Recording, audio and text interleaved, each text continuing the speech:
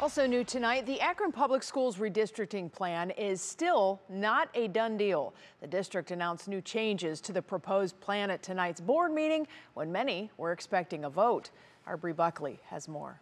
Akron Public Schools announcing more changes to the proposed redistricting plan at the Board of Education meeting Monday night. From the first time that we started this up until now, there have been changes along the way, because as we've listened to our families and listened to our constituents. Superintendent Dr. Michael Robinson says literacy improvement is a big focus for the district, and that starts in pre-kindergarten.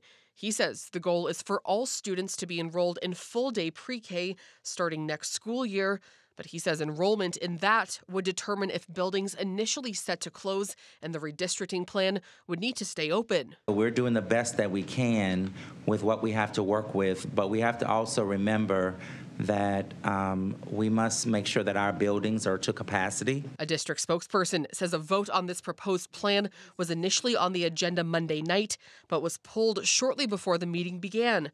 That led to some confusion from board members. So is this saying that throughout all of the other changes that are happening now, we also aren't going to close Stewart and Essex? We're not going to do what we voted to do? Another change, special open enrollment could open as soon as this Wednesday for students who want to go to a school outside of their new zone.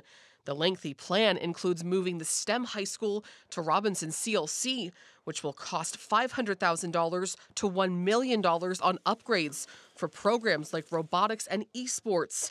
Some parents sharing concerns over transportation. Akron STEM School has a special relationship with Akron University.